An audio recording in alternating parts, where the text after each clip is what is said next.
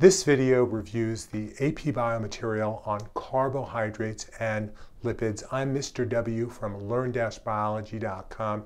If you're studying for the AP Bio exam, you do not have to do this alone.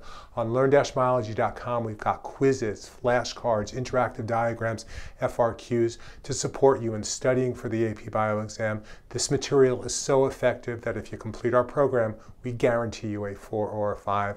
Don't delay. Sign up for a free trial today. So what are the 4 types of macromolecules that make up living organisms? What can you identify from this diagram? So what you have here are carbohydrates, represented by this disaccharide over here. We have a lipid, represented by a phospholipid, a key molecule in membranes. We have a protein, represented by hemoglobin, and a nucleic acid, represented by DNA. So those are the big 4. What do you need to know about carbohydrates? So carbohydrates, the monomer of carbohydrates are monosaccharides. Those are simple sugars, and some of those are all important in biology, like for example, glucose, which is essentially the fuel of life. Disaccharides are going to show up less in the course, but you might have a question that's about lactose and lactose intolerance. Well, it really doesn't make sense unless you know that lactose is a disaccharide composed of 2 linked monosaccharides. And then you have polysaccharides, molecules that are used for energy storage, like starch, which is in plants, glycogen, which is in you and other animals, and then polysaccharides that play important structural roles, like cellulose, which makes up the cell walls of plants. While humans and other animals can't digest cellulose for food energy, a few animals such as ruminants and termites can. Explain.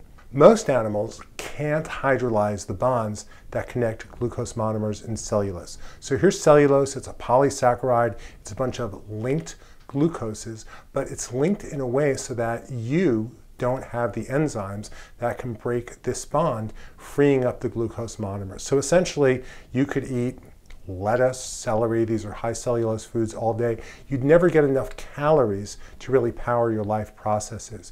You do have the enzymes that can break this bond in starch. So over here, and over here, and over here, and that enables you to convert starch into glucose, and that enables you to use that glucose to power cellular respiration. There are a couple of animals, such as termites and ruminants. Ruminants include cows, sheep, goats, deer, other animals, other mammals. And what they did is they involved symbiotic relationships with microorganisms that can hydrolyze this bond and thereby break this bond over here, break this bond over here, break this bond over here. And that releases these glucose monomers, making food energy available. Let's end our review of carbohydrates by looking at an issue in relatively recent human evolution related to carbohydrates.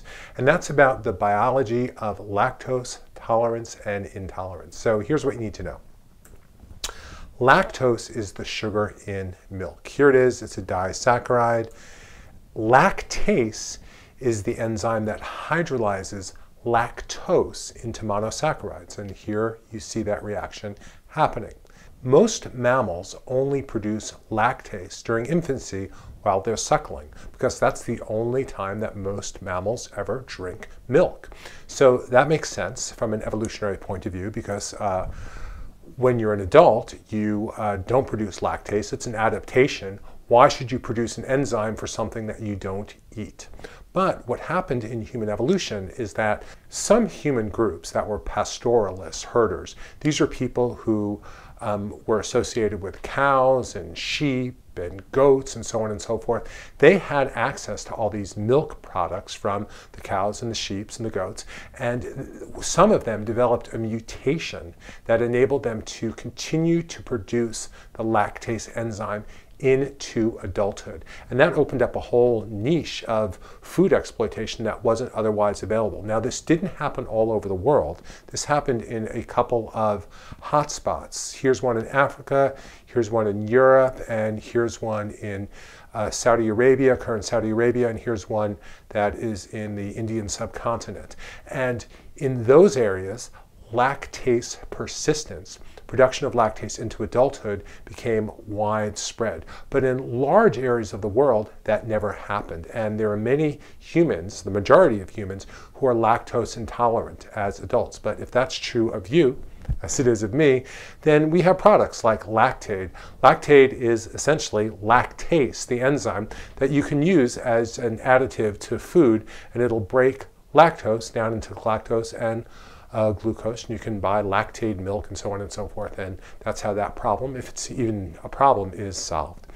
Is AP Bio making you feel overwhelmed and inadequate? That's completely reasonable. At learn-biology.com, we understand why students struggle with AP Bio. The material is complex, the pace is brutal, and the vocabulary is ridiculous. But at learn-biology.com, we've created a way that makes it easier for you to study. Go to learn-biology.com, sign up for a free trial, and complete our interactive tutorials and interactive AP Bio exam reviews. We guarantee you a 4 or a 5 on the AP Bio exam. See you on learn-biology.com.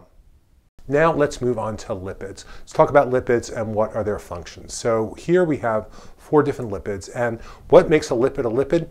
First of all, lipids are molecules that are wholly or partly non-polar. So for example, like you see all these hydrocarbons over here, those are all completely non-polar. They don't dissolve in water, they're hydrophobic. They also are characterized by the fact that unlike the carbohydrates that we've met and the proteins and the nucleic acids that we will meet, they're not composed of repeating monomers. They might have subunits, but they don't have those subunits repeated hundreds or dozens of times. So what are their functions? Well, over here we have a fat, a triglyceride, and that's used for energy storage. That's true in both animals and plants. In animals, those fats are usually solid. In plants, those fats are usually liquid. We call them oils. Here's a wax. Waxes are used for waterproofing. This molecule is a phospholipid.